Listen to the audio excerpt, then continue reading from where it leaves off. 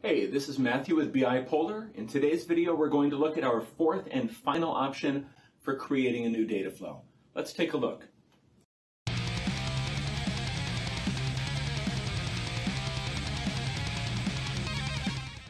All right, in today's video, we're going to look at how we will attach an external CDM folder to create a new data flow inside of Power BI.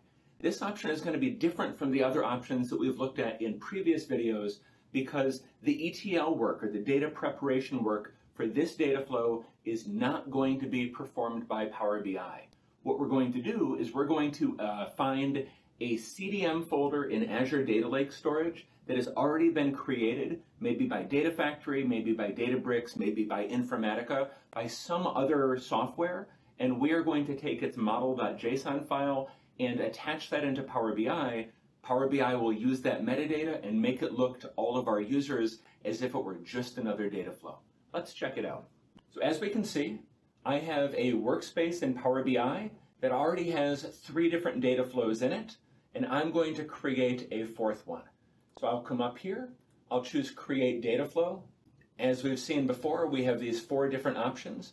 We're going to choose this 4th one, but in order to do this, we need the URL, we need that full path to a model.json file. So to get that, we're going to jump over into Azure Storage Explorer. Azure Storage Explorer is one tool that we can use to view and manipulate the data that we have in our various Azure storage accounts.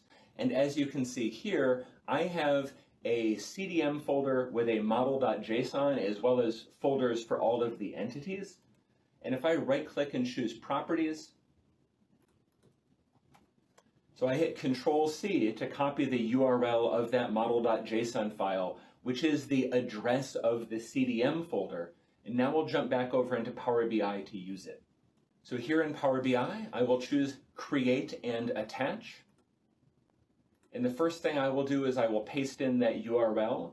They call it the path to the common data model folder. We know that it is that full URL to the model.json file. The next thing that we'll do is we'll enter a name, and then we'll choose Create and Attach.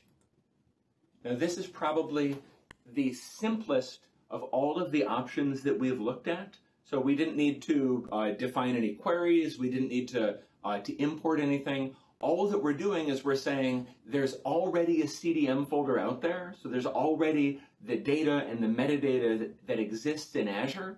We are referencing it, and as we look here in our workspace, we now have a 4th data flow.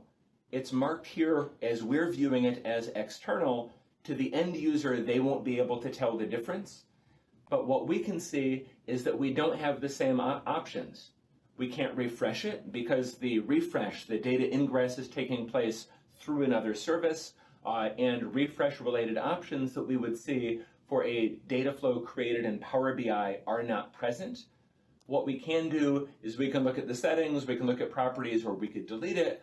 And of course, it's now available for use through Power BI Desktop or as the source for linked entities from other users. We've looked at the 4th way that we can create a new data flow inside our Power BI workspace.